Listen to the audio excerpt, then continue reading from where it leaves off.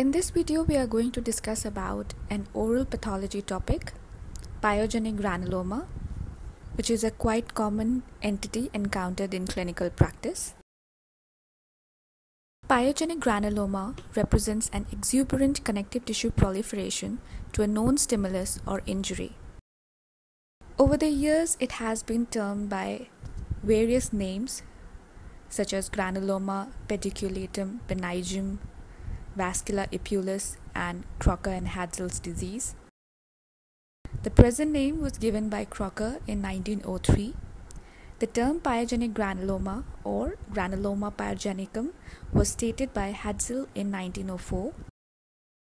The term pyogenic granuloma or granuloma pyogenicum is a misnomer in that it is not pus producing and it does not represent granulomatous inflammation. Though being a misnomer, it is quite frequently used term still today. Pyogenic granuloma was originally believed to be a botromycotic infection. Botromycosis is a chronic bacterial infection which manifests clinically as tumors or plaques which drain small white-colored granules similar to a mycetoma. It was thought that this botromycotic infection was transmitted from horses to men.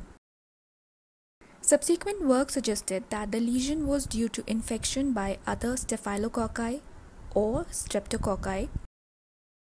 It is now generally agreed, however, that pyogenic granuloma arises as a result of some minor trauma to the tissues, which provides a pathway for the invasion of non-specific types of microorganisms.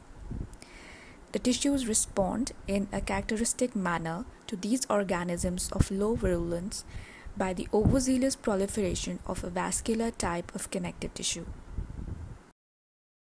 Various etiologic factors have been proposed where patients dispensed with these findings. This tissue response reiterates the well-known biologic principle that any irritant applied to living tissue may act either as a stimulus or as a destructive agent or as both. Poor oral hygiene, which leads to the development of plaque and calculus, is believed to be the most common etiologic factor. A foreign material can get stuck between the teeth, impinging onto the soft tissues and can predispose to the formation of pyogenic granuloma. A history of trauma before the development of the lesion is not unusual, especially for extragingival pyogenic granulomas. Gingival irritation and inflammation that result from poor oral hygiene may be a precipitating factor in many patients. A faulty filling and overhanging restoration, food impaction in the interdental region, increased amount of progesterone and estrogen produced during pregnancy, drugs such as oral contraceptives, retinoids, gefitinib, and MEK inhibitors, to name a few. Trauma caused due to overzealous brushing of teeth harming the oral soft tissues. Chronic irritation related with exfoliation of deciduous teeth. Eruption of permanent teeth. Moving on to clinical features of pyogenic granuloma. The color of the surface of the lesion ranges from pink to red to purple depending on the age of the lesion. Young pyogenic granulomas are highly vascular in appearance. Older lesions tend to become more collagenized and pink. Their size varies from small growths, only a few millimeters in size, to larger lesions that may measure several centimeters in diameter. The lesion may be present unilaterally or sometimes exhibit a bilateral presentation. Typically, the mass is painless, although it often bleeds easily because of its extreme vascularity, thus having a tendency for hemorrhage either spontaneously or even upon slight trauma. Occasionally, they may become ulcerated because of secondary trauma. The ulcerated lesions may then become covered by a yellow fibrinous membrane. The lesion is usually an elevated, pedunculated or sessile vascular mass with a smooth, lobulated, or even a warty surface. Oral pyogenic granulomas show a striking predilection for the gingiva, which accounts for 75% of all cases. Lesions are slightly more common on the maxillary gingiva than the mandibular gingiva. Anterior regions are more frequently affected than posterior areas. These lesions are much more common on the facial aspect of the gingiva than the lingual aspect.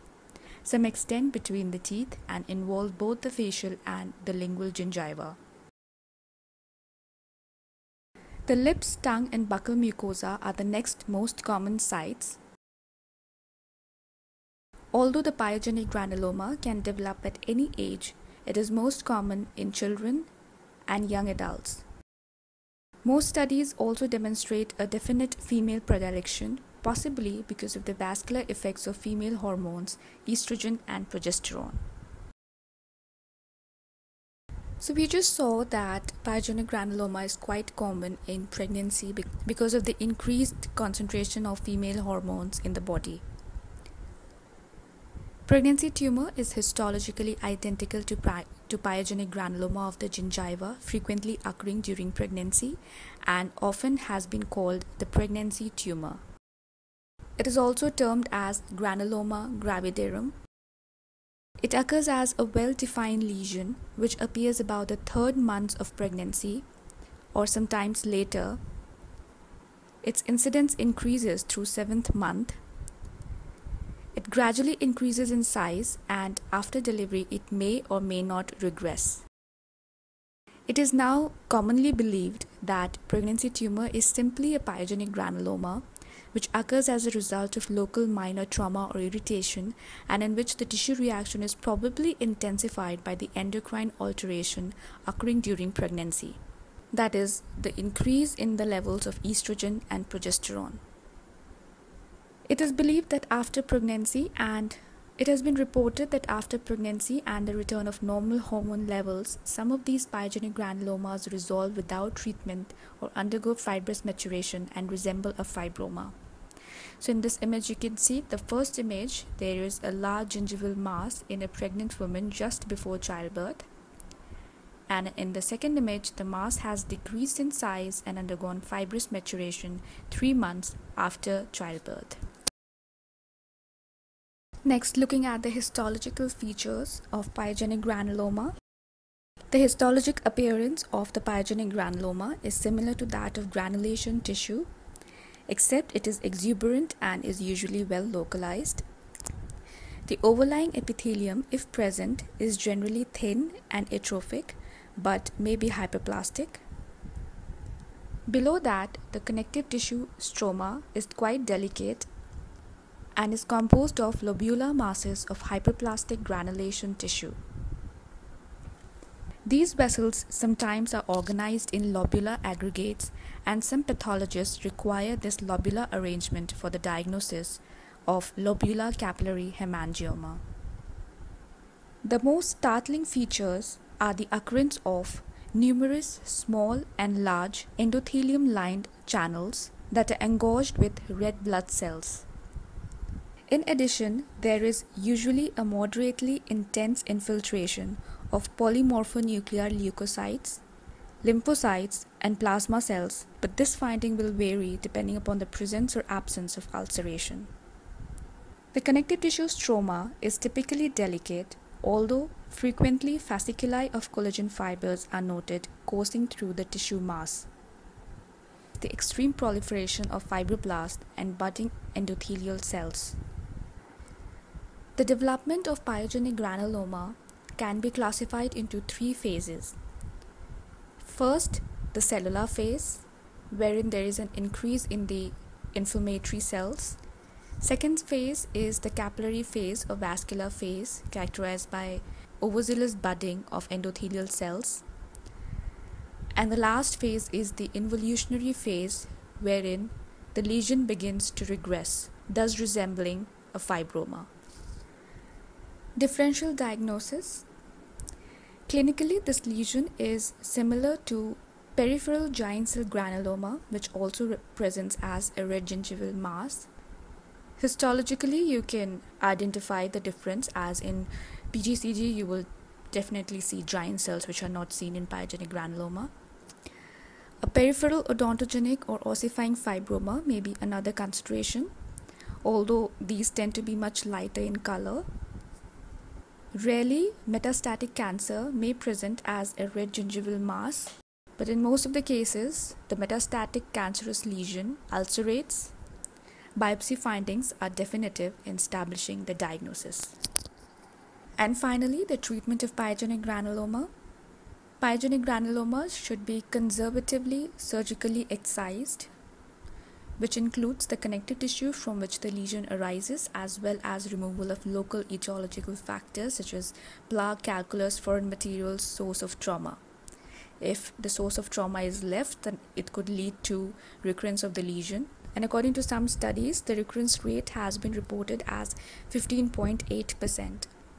Other methods can also be used for removing the lesion, such as diode lasers of wavelength between 808 to 980 nanometer. So this was about pyogenic granuloma. I hope you have liked this presentation.